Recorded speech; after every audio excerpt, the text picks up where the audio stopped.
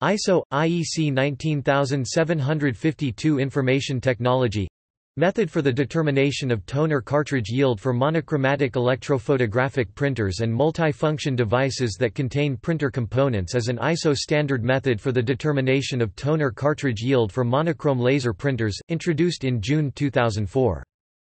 Traditionally, printer manufacturers did not employ a standard, well-defined methodology for measuring toner cartridge yield. The most widely used description of cartridge capacity was number of printed pages at 5% coverage, with final results depending on a number of factors.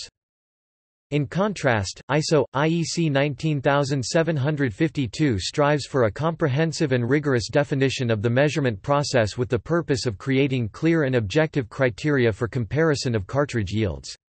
In particular, the standard provides a detailed definition and description of test preparations and environmental conditions, sample size, at least 3 printers with 3 cartridges each, paper type, print mode, test document provided in PDF format, cartridge and printer source not supplied by manufacturer, purchased on the open market from at least 3 different sources, error and process handling, end of life criteria, for example, how many times the cartridges should be shaken.